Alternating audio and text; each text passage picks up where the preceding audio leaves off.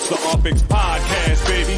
Glad you tuned in. Got your host, Thank Me Later, and you're stupid to win.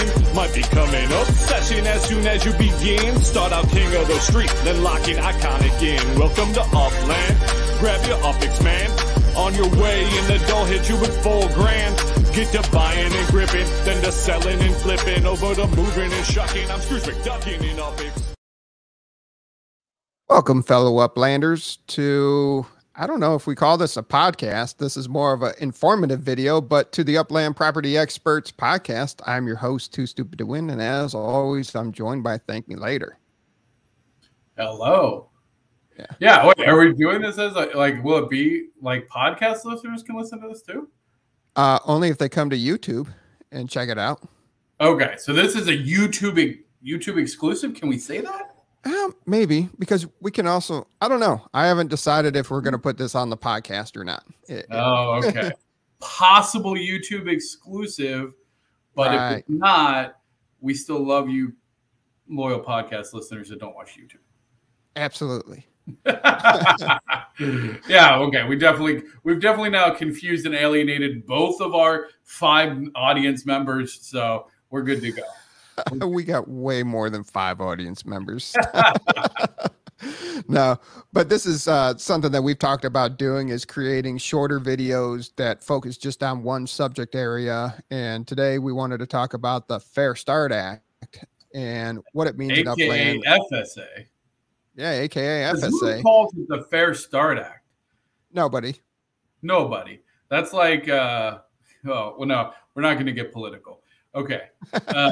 Thank you. Yes, I almost went there, but no. Okay, so yeah, Fair Start Act, FSA. Yeah, and we figured now we have, this was recorded on February 27, 2022, and we will update this as it changes. And it's very important on these style of videos, so you know when to reference when this was recorded, because if something changes, and the Fair Start Act, FSA, has changed a couple of times since its inception. And what is FSA? And it was designed to get new players started in the metaverse, and the FSA is a resort for newer players and generally less than expensive than non-FSA properties. And really what kind of drove that is a lot of the OG players in San Francisco and Manhattan were buying up the floor and just gobbling it up. Some of it was induced by Upland because they had these minting challenges to get you into the bubbles of Manhattan as they were releasing that city. So everybody was just buying up the floor so they could have the most properties, so they'd be in the top 10, so they could go to Manhattan and be able to mint first in the area. And then that caused the problem. Right. No, I think FSA was not a roadmap item ever for Upland, as far as I know. I don't know if they've like had it in their back pocket, but as far as I'm aware, it kind of grew out of just the market response, which I feel like it's easy in hindsight to go, well, of course, the people are going to just buy the cheapest properties first. That's not how it was in San Francisco. You got to keep in mind, like, people weren't doing that in San Francisco. Like, they were buying properties that they wanted. They were buying properties like around their friends. They were like, the mentality wasn't like, let's just buy a bunch of cheap properties. That never happened. But you're exactly right. That buying mentality, when they were like, hey, buy, fast sellout, stuff like that, like started to really reduce what inventory was available for new players. So yeah, there were a lot of collections still available and affordable in San Francisco, so you could go buy there. You could work your way through with 5 properties, get some bonuses, buy more property. There was a lot to do in San Francisco. It was then when players were really starting to put thousands of dollars into the game, and they were getting their return on investment from their property earnings, and they were just buying the floor and turning around and marking those up just a little bit to hopefully sell that sooner or later. Yeah, it's exactly what happened. So I personally, I like the concept of FSA, and the initial, and like, I think it's a living, like Too Stupid said at the beginning, like, hey, this is now. This is February, the end of February 2022. This is the current state of FSA. When it first launched, there was different rules. There was different way it was interacting. So we'll talk about, maybe we'll talk about a little bit of the history of it as well. But yeah. And how do you know if you're eligible for FSA? If your net worth is under 100,000 UPX, which is 1,000 UPX equals $1. So if you have less than $100 of value in the game of Upland, you're eligible to buy FSA properties. And what does it look like on the map for you? You know, anything that's marked with these FSAs on the property, you can see some in the light gray. That means those properties are available for purchase. The blue properties that have FSA, somebody already purchased, and the dark green ones are up for sale. We will have a video coming up breaking down the properties. You know, there's a lot of good videos out there, but we'll give you our insights on that too, of breaking down a property and the property colors for you. But this is what FSA looks like, how you identify it on the map. And if you have a net worth less than 100,000 UPX, you are able to purchase those properties. Now, you can sell those properties, but you're only allowed to sell 2 per week. Yeah, so this is one of those big changes that has come to FSA. Not recently, actually. It's been around for a while now. But when FSA was first announced, it was, you know, the same restrictions. 100K net value or less would make you eligible for FSA. However, you could sell an unlimited amount. And this caused a very interesting dynamic where players would actively try to stay under that, and you would have pros, not necessarily, I don't like the word exploit because I don't think that that's fair. But they would, you know, go into like a cycle where it's like, okay, you just keep buying and feeding them to me, and then like I'll give you a bunch of money later. And that's it. Like no one, in my opinion, no one really got ripped off. Like you could find players that were just more generous than others. But at the end of the day, everybody was like the FSA players were still making a ton of profit. You could easily go from, you know, a brand new player to 100,000 UPX like in an afternoon, very easily. But again, it created a weird dynamic that the FSAs were still selling through too fast. It really wasn't achieving the outcome. So No. Upland, yeah. No, it was more of a funneling process than really a fair start act. It was just like, hey, I need an FS person, an FSA person, and it was just churning you through and spitting you out and on to the next one. And you're just like, you didn't learn how to play the game. You really didn't amass anything. And it was just, some people felt used and abused, and other people were happy with their experience. And you had players that would take advantage, but that was few and far between. Other than, and it developed a lot of good friendships too. Oh, for sure. Because it was a much different interaction again, because you were like buddies. Like you were like, you're my dude. Like we're going to go buy a bunch of stuff.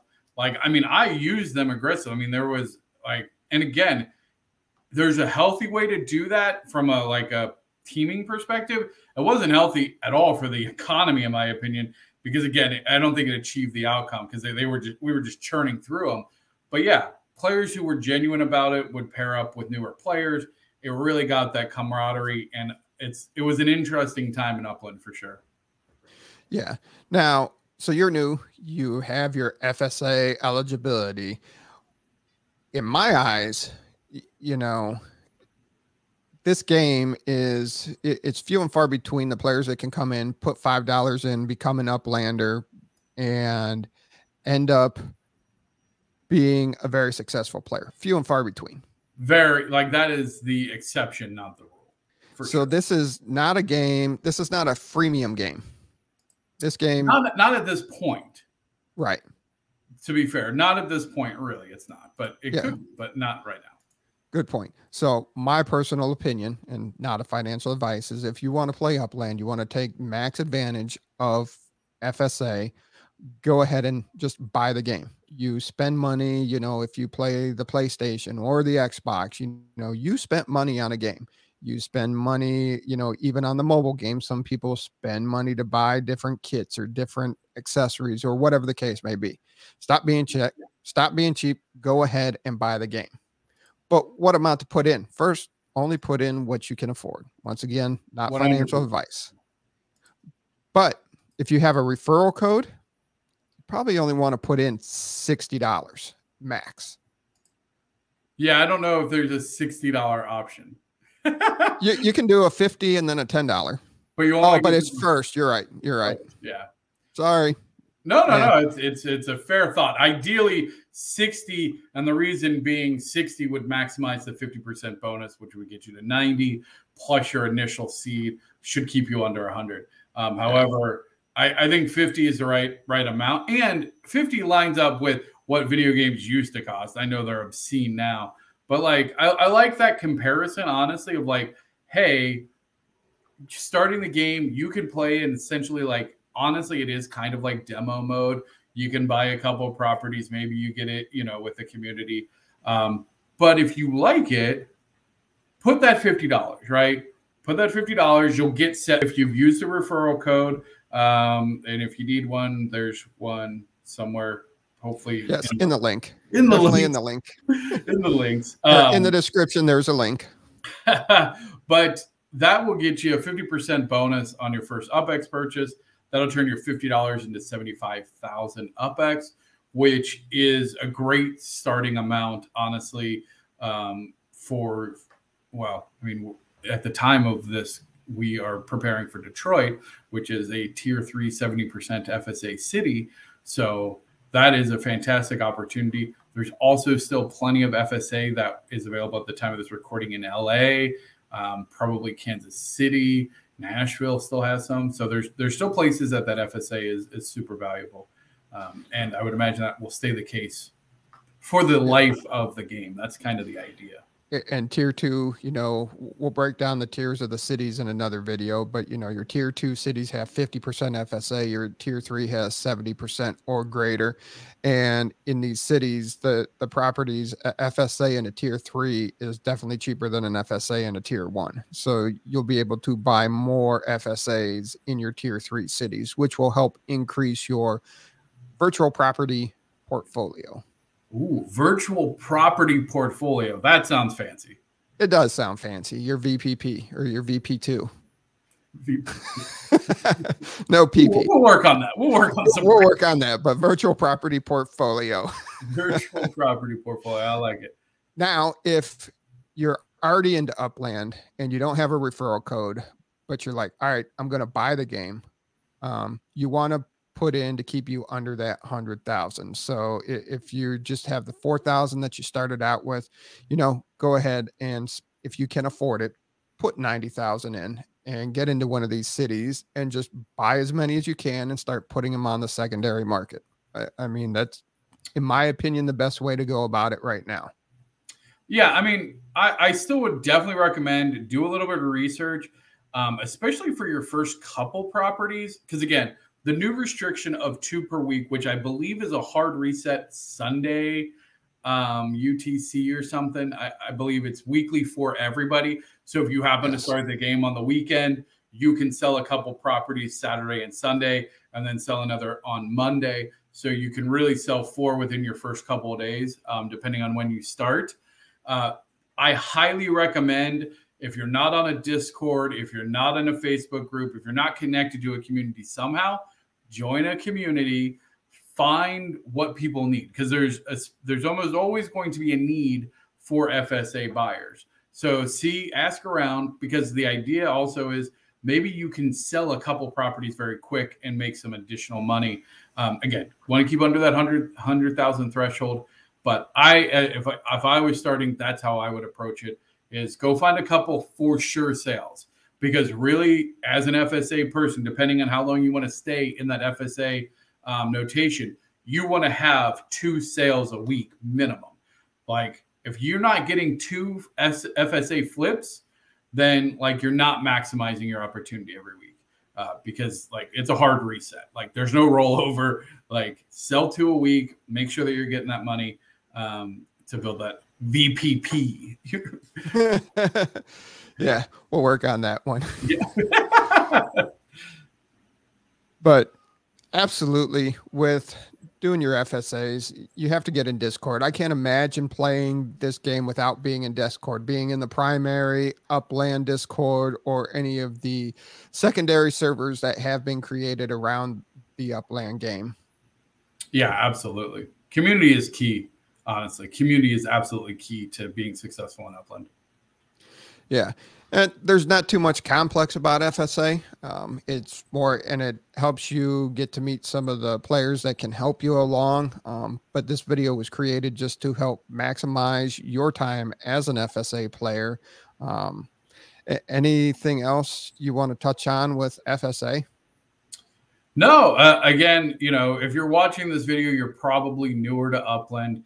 If you're trying to figure out FSA and things like that, please do not hesitate to reach out to either Too Stupid or myself on Discord. You can hit us up on Twitter.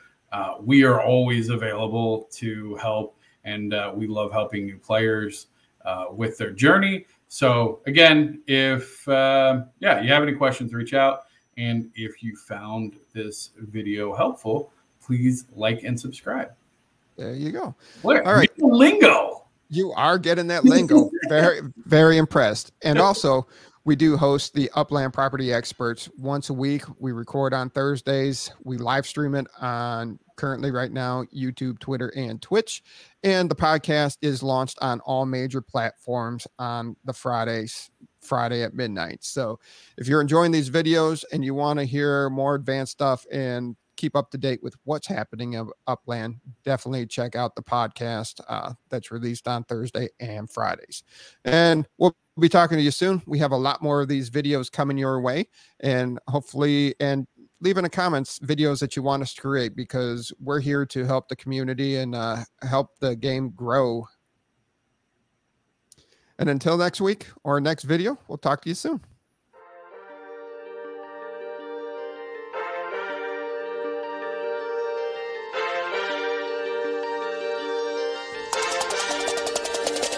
It's the UPX Podcast, baby.